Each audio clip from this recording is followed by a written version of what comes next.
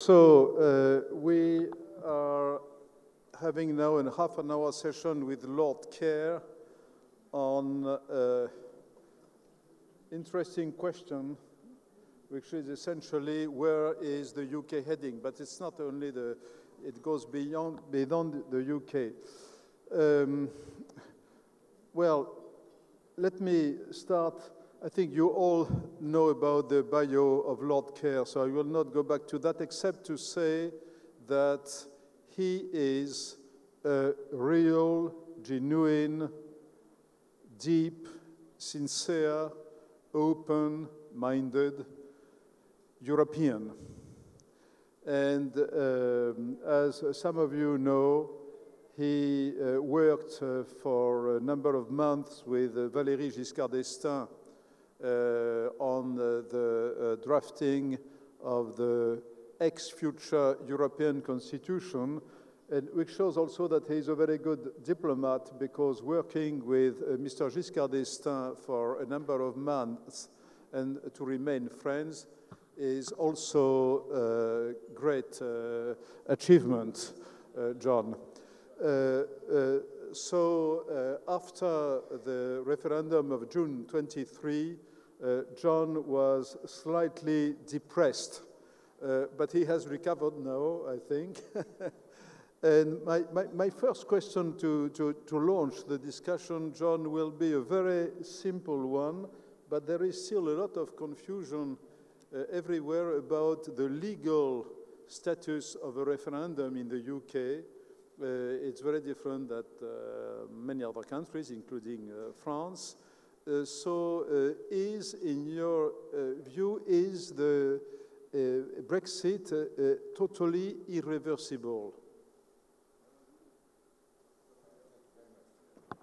You have to.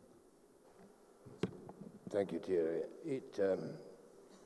Being asked to talk about Brexit, asking me to talk about Brexit, reminds me of the story of the slightly tactless person who came up to Mrs. Lincoln after the assassination in the theater and said, "Apart from that, Mrs. Lincoln, how did you enjoy the play?"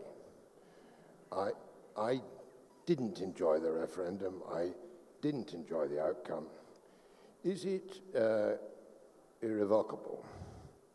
Is it irreversible? Well, you must assume that whatever the outcome in the Supreme Court, the government will have a majority in both houses of Parliament for triggering the Article 50 procedure. The case in the Supreme Court is an interesting one in domestic constitutional law over the powers of the executive in relation to the powers of Parliament. I predict the government will lose it. But even if they win it, they will still pass a motion. If they lose it, they will pass a bill through both houses of Parliament, and there is a majority there for triggering the article. Why? The government largely consists of people who did not want to leave the European Union. There is a majority in the House of Commons for not leaving the European Union. There is a huge majority in the House of Lords, where I sit, for not leaving the European Union. But since you French invented this appalling idea of referenda, since we have allowed it to creep into our constitution, which ran on Burkean principles of parliamentary representative democracy, since we've left it crept in, we can't ignore it. And the people said by 52 to 48 that they wanted us to leave. And we cannot say, well, we heard you and we're going to ignore you. So we will trigger the procedure. Next question, is that triggering irrevocable? No, legally it is not irrevocable. Legally, it would be perfectly possible for the British to say in 18 months' time, the more we think about it and the more we understand the terms that our partners would be prepared to offer us, the less we like the idea of leaving. May we think again and withdraw the notification under Article 50. Whether the 27 would agree to its withdrawal would be a political issue, and there might be a political price to pay. In my view, there would be a political price to pay. But legally, it would be perfectly possible, and I believe in practice, an agreement would be found, and politically it would be possible. But I think you must assume that the central case is that the United Kingdom will leave the European Union, greatly to my regret, but the die will not be cast irrevocably when, by March, the government trigger the withdrawal procedure. Thank you for this clear answer. The next obvious question is, does anybody, or I should say, do you have a clear idea of how the negotiation of the Brexit can work? Is there, does all the people who are working on this, are they converging with even a method to deal with the problem? And do you think it is possible to conclude within the time span of 2 years, which is supposed to be the relevant one? Yeah, one has to think about a sequence here, and one has to think about a number of negotiations. This, in my view, is a very unpleasant thing to contemplate, but I think it goes like this. The Article 50 negotiation is a divorce negotiation. Yes. It's about the terms of departure. It's about the division of the property. It's about the acquired rights on either side of citizens of the 27 citizens of the UK. It's about money. It's about the budget. It's about when contributions stop, when payments stop. It will be very nasty. All money negotiations are. It will be, in my view, quite short. I think it is not very difficult to see that coming to a conclusion within the 2-year time span. The more difficult element in the negotiation arises from a requirement in the text of the article, which I know quite well because, as it happens, I wrote it when I was working for Valéry Giscard d'Estaing, a requirement to take account during the divorce talks of, quote, the framework for the future relationship between the EU and the country it has left. Now, don't ask me what exactly that framework means. I only wrote the article. I have no idea what it means. But it is necessary, it is clearly necessary for one to have a view to the future. And that makes sense if you're thinking about the money, for example. If the United Kingdom were to want to stay inside European research programs, as I'm confident it will, and if the EU as a whole would like to retain the UK within European research programs, as I believe it would, because I think links to UK universities are welcomed by continental universities, then it would obviously be necessary for the United Kingdom to go on putting some money in. And you could not settle the budget cliff edge without deciding whether anything was going to carry on in future. So the framework, which I imagine would have a number of pillars, quite close cooperation on security matters, interior matters, justice matters, fight against drug running, terrorism, crime, possibly quite close relations, I hope so, on foreign policy. Conceivably close relations on environmental policy and energy policy. These are relations from outside the room. These are how far away is the United Kingdom? Is it in the room next door, or is it further down the corridor, or not there at all? I think that framework and negotiation will be more difficult, and it will be legally necessary to have taken account of something which can be presented as the framework before the Article 50 negotiation is complete. Then the difficult bit starts. I don't believe that the future trade relationship between the EU and the United Kingdom could be negotiated in parallel with the Article 50 negotiation. I think it will come next, and I think that process takes us 2 years plus at least 3 years, 5 years out into the future. Only then will it be possible for the UK to trigger its full voting membership in WTO, and only then its schedule will have to be accepted unanimously by 168 members of WTO. Only then will the UK be able to make new trade agreements with third countries. So I'm afraid I see, it sounds rather gloomy, but this is realistic, I think, a decade of uncertainty stretching ahead. I think this is extremely worrying for my country. But on the Article 50 process itself, I think it is perfectly possible, even though there is the complication of needing to agree the framework, to see that done in 2 years. I would be ashamed if I didn't think that was possible, because the 2-year period was written into the treaty in the article which I drafted. Thank you very much. Again, this is a very clear answer. So the third obvious question is, well, let's suppose that the whole process takes a decade, as you say, or at least 6 or 7 years. I have met no one who believes that the whole process, including renegotiating trade agreements and so forth and so on, I have met no one who thinks it could be less than 6 years altogether, as you say, a decade. But during that time, can the UK be proactive or even active in other foreign policy areas?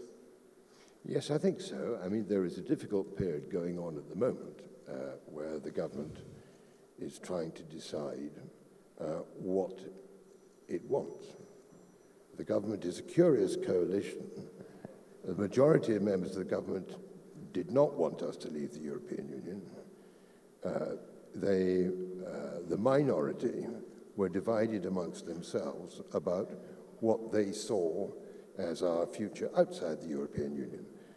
A minority of the minority saw us as a Singapore, a low tax, low welfare, free trade, free movement of persons, challenge offshore the European Union. A larger group probably agree with Mrs. May that welfare in the UK needs to grow, not shrink, and that the left behind need to be better looked after, and that the closest possible relationship with the EU from outside is what would be best. But it is not clear yet whether the United Kingdom believes that it can leave the European Union and remain a member of the single market, or whether it can leave the European Union and remain a member of the single market and the customs union. Mrs. May's own speeches rather suggest that for her, the most important lesson to be drawn from the referendum is the need to control immigration, and free movement of persons may be the most difficult thing for her to accept. If she doesn't accept free movement of persons, and more seriously, I think, if she doesn't accept the jurisdiction of the Court of Justice and the right of Brussels to make regulations for the whole of the EEA, then it seems to me that it would not be possible to leave the European Union and remain a member of the single market or the customs union. I must say, I think that's an unlikely scenario anyway. It seems to me that you're either in the club or you're not. I'm very much afraid that Mr. Tusk was right when he said it's either a hard Brexit or no Brexit. I don't really believe that soft Brexits are workable. What I speak only as an observer. I do not know what is going on inside the British government, and I'm not privy to what is going on in Brussels either. So, last question before we enlarge the debate. Do you think that there could be another referendum on Scotland? There could. I would predict that there won't be, Thierry. The Scots have a genuine grievance. The Scots voted by a large majority to remain in the European Union, as did London and Northern Ireland. It was the English countryside and smaller English towns which voted to leave. This is quite paradoxical in a way, because the Prime Minister seems to believe that immigration was the core of the grievance of those who wanted to leave. That control of our frontiers was the most important thing to get. The areas which voted most strongly to leave were in fact the areas with fewest immigrants, areas like the Northeast, which was the area which voted most strongly to leave and is the area which has the fewest immigrants. London, on the other hand, was the area of England which voted most strongly to remain, and London is, of course, the place with by far the largest proportion of immigrants. So it is quite complex. But in Scotland, they voted by a large majority to remain, and there is a devolved government in Scotland headed by a nationalist government, a government that in 2014 secured a referendum for independence in Scotland, a referendum that they didn't win, but was quite close, 55-45. This new grievance, the reluctance to be dragged against their will out of the European Union, propels enthusiasts in that party to argue for another referendum, which would result in the breakup of the United Kingdom. I myself think this is very unlikely in the short term. The price of oil being where it is, and the Scottish economy still being quite considerably North Sea dependent, there is a huge hole in the Scottish budget, which is much bigger than it was at the time of the 2014 referendum. So I believe that the First Minister in Scotland, who is a very clever lady, will manage successfully the task of having a grievance without bringing it to a head until the polls show that she could win a referendum. The polls at present show that she would not win one.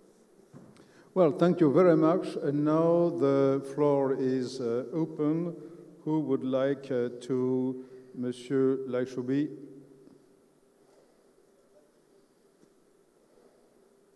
No, you are second, okay? No. Mohamed, you are first as an honorary member of the European Union. Tu es le premier parce que... Non, si. En tant que membre honoraire de l'Union européenne. Merci beaucoup. J'ai écouté avec beaucoup d'attention une intervention extrêmement intéressante. J'ai pour ma part une question à 2 ou 3 volets. La première, c'est que j'aimerais savoir les raisons profondes, selon vous, du désenchantement vis-à-vis de la mécanique et de l'Union européenne. Ça, c'est la première question. Et la question complémentaire, vous avez aussi noté apparemment une rupture entre le personnel politique, puisque vous avez dit qu'une majorité de parlementaires était pour rester et que les membres du gouvernement, une majorité aussi, était pour rester, mais que manifestement l'opinion, elle, était inverse. Donc est-ce que vous estimez qu'il y a là une rupture entre une dynamique populaire et le personnel politique? Et ma troisième question est d'ordre plus général, elle est toujours complémentaire. Est-ce que vous estimez qu'il y a un émiettement et qu'il y a une remise en cause du modèle de la professionnalisation politique et de son incapacité à gérer les nouvelles dynamiques d'opinion en Europe notamment et aux États-Unis? Et merci.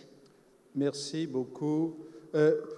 John, I suggest that I take 2 or 3 because since we are so short of time, so si vous voulez lever votre main.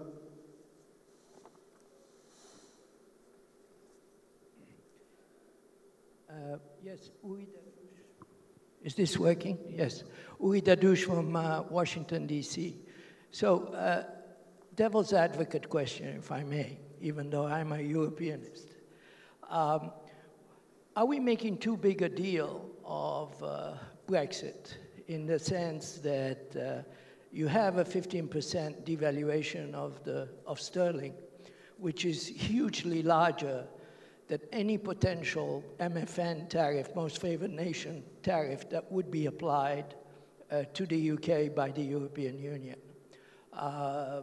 You know, basically the UK has become a lot more competitive than it was before. And even if you raise the tariff, it would still remain far more competitive. And the issue about regulations, which is the other volet, as they say, is that you know, the regulations have to be harmonized. But to a large degree, that is up to the UK to harmonize or to keep the regulations that it wants to keep. So are we making too much of it? Thank you, Yuri. And I can take one third question if there is. I don't see it. See, Monsieur Tabet. Lève ta main, lève ta main. On te voit.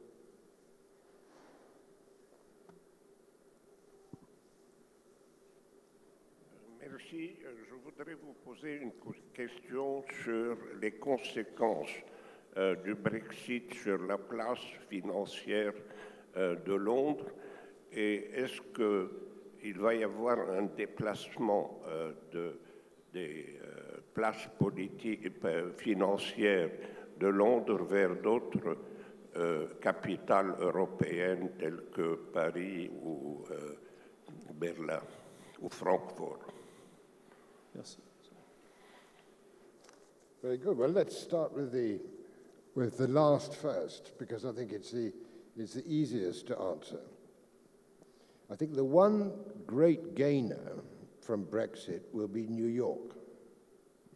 It seems to me that quite a lot of business will go back across the Atlantic. Business that came to London from the United States in the 70s and 80s. I think that will go back. I don't see huge gains for Paris or Frankfurt, to be honest. I think that there is the loss of the reduction in the size of the city, and I don't want to exaggerate this. A lot of it will remain and flourish, but there will be some reduction in size, and I think that is the loss of a major European asset. I don't think it will be easy to replace that in Frankfurt or Milan or Paris. That does worry me. I think that some business will certainly go. I think that the clearinghouse's case will appear again, and I think it is not unreasonable that those who run the euro should want clearing of euro transactions to be in institutions regulated by the Eurozone. That seems to me to be not unreasonable and likely to happen. So I think this is, I don't see a sort of a cliff edge. I don't see a sudden shock, but I think the size of the city will probably reduce over time, and the biggest beneficiary will, in my view, be New York. As for are we making too much of it all? Devaluation. The British have a wonderful track record of devaluation. We devalue and we devalue and we devalue, and it never does us any good because our productivity record is lousy. I agree, this is a big devaluation this time.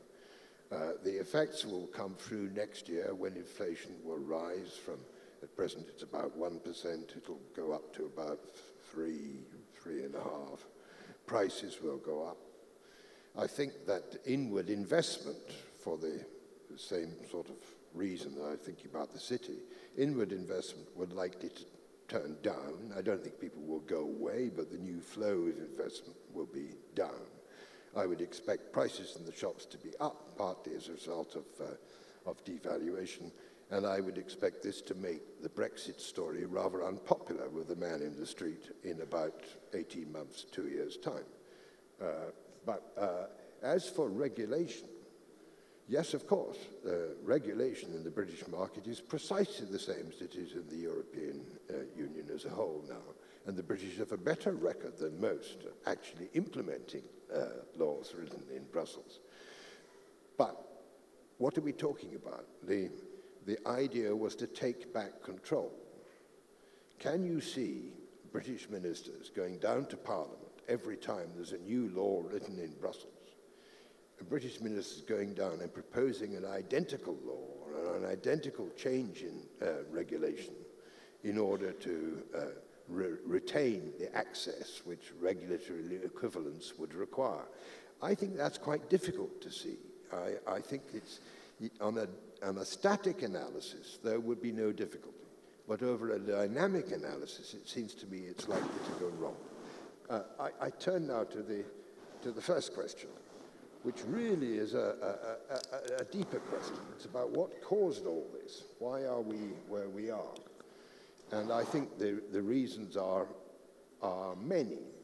It is absolutely true that the educated voted to stay and the less well-educated voted to leave. It is perfectly true that the young voted to stay and the old voted to leave. The tipping point was age 34, which I think is exactly the same as the tipping point in the United States, so the presidential election. So I think you can see some resemblance there. I wouldn't want to exaggerate that. I don't think we voted to leave because of the economy is stupid. I really don't think so. The Conservative government's handling of the economy was rather successful. The deficit is still too big, but the growth rate was quite good, and unemployment is at an 11-year low at the moment. So I think the idea that it was a protest about inequality or about economic decline doesn't really work. I think it was partly about immigration. I think it was partly about David Cameron. And there I think there is a resemblance to the referendum that defeated Giscard d'Estaing's constitutional treaty and the re-election of President Chirac in 2002. David Cameron was voted back in 2015 as Prime Minister, which he did not expect to happen. But he was voted back because the Labour Party was seen by the country at large to have an unelectable leader.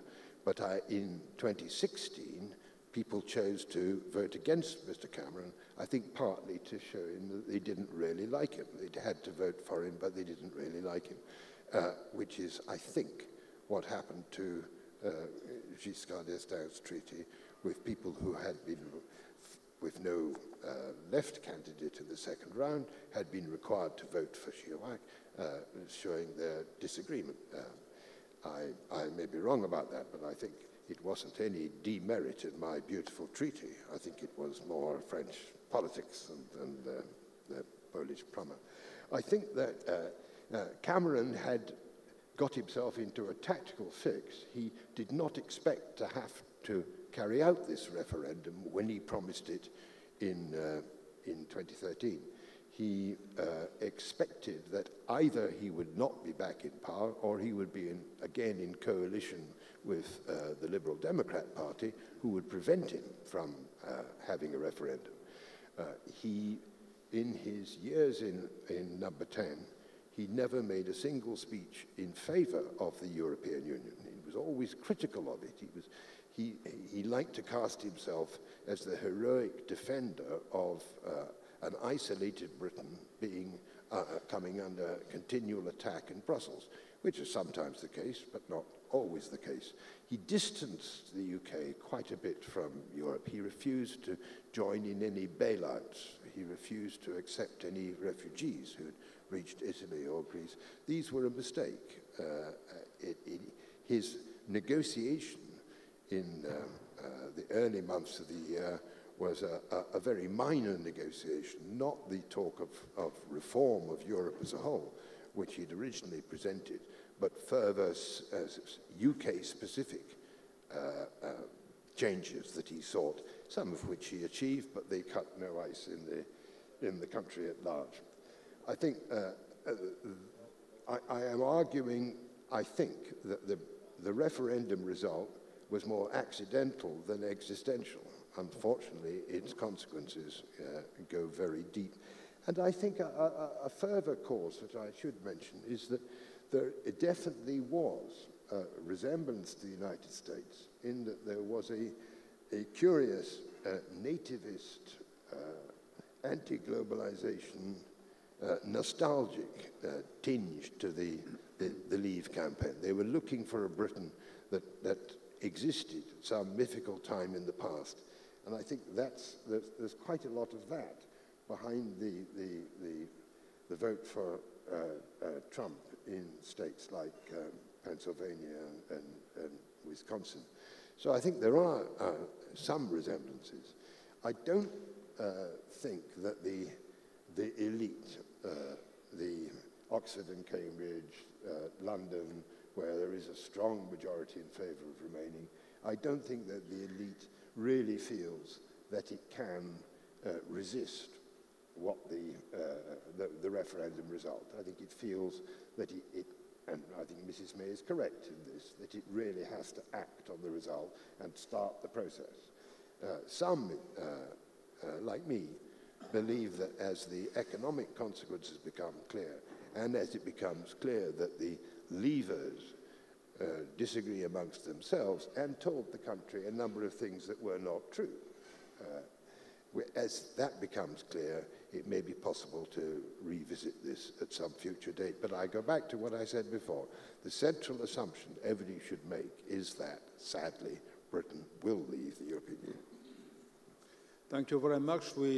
Normally we should stop here, but I can take one or two more questions and then we wind up. So and just in the back, yes, first, and then Philippe. Okay, second. Oui, you have the floor. Well, you have you even have the micro. Yes, thank you. I'm Lulishki from Morocco. First of all, I would like to thank the panelist for his insight. And even if he used the word divorce, which gives the impression that something is irreversible or definitive, I would like him to tell us what is the likelihood of a reverse of this process of Brexit. I think that the last elections in the United States proved that the unexpectable can be possible. So in case of change of heart, we might consider also that the unpredictable could happen before the 10 years that you referred to. Thank you. Thank you. So I will ask, so Philippe, very short, please, and Masoud, then very short, and then John will answer, yeah. Philippe Chalmin, very quickly, don't you think that if the Remain had won, the negotiation of the Brussels Agreement of February would have been a nightmare for Europe? Masoud?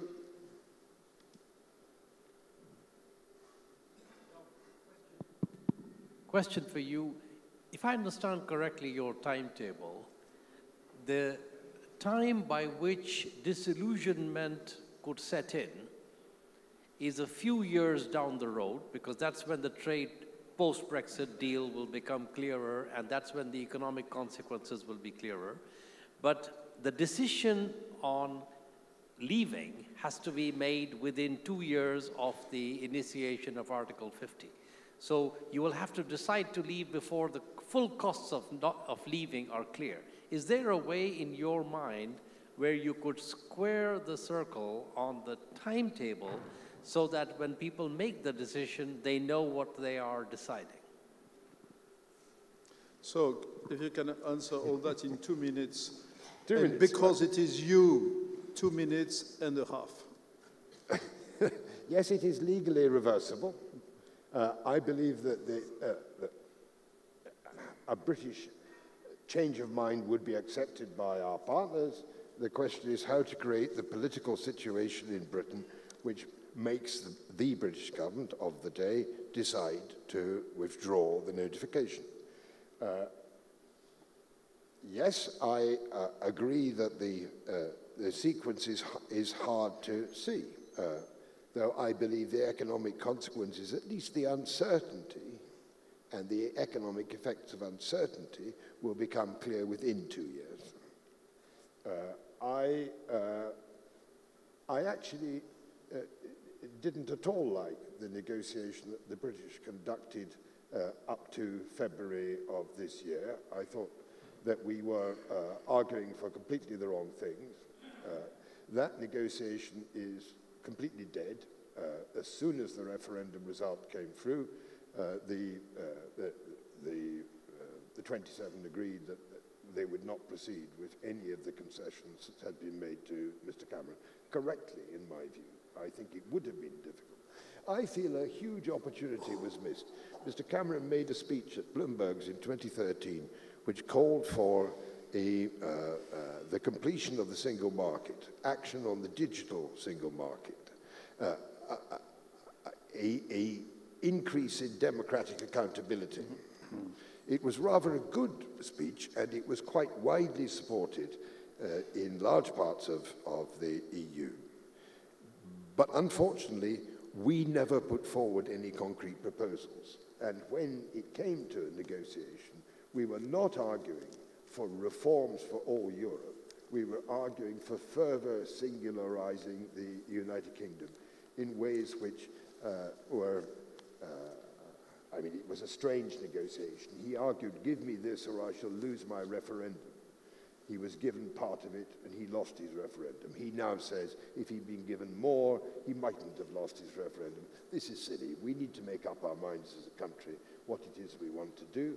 And I think it is not at all surprising that the Eurozone didn't feel it could give him all he was asking for, or that Eastern Europe felt it could give him all he was asking for on free movement of persons. So it seems to me that was an unfortunate negotiation. I think it was also very silly to try to present that in Britain, as the government did, as changing everything and reforming the European Union, because plainly it did not. And actually, as a tactic, it worked very badly, because the Leave campaign were able to criticize it as not living up to what he had promised he would do. And I think it damaged the government. I do think it was a series of accidents like that that led to this. I always annoy political scientists by saying that it's very easy after the event to detect great trends and tides in the affairs of man. I think it's mistakes that usually do the trick. I remember arguing that John Major's great success in the Maastricht negotiation in 1991 was principally because Helmut Kohl liked him because he wasn't Margaret Thatcher, and François Mitterrand fell asleep at the crucial moment. Well, you have finished? Just for today. Well, let me thank you very much, John. I think you were neither pessimistic nor optimistic. I was going to say, of course, but I think you were very realistic, very precise, and I'm sure that many of us will have understood better actually the stakes in the next few months and probably years. So thank you very much. I hope that next year when we meet for the 10th WPC, we will have a clearer view. Thank you very much.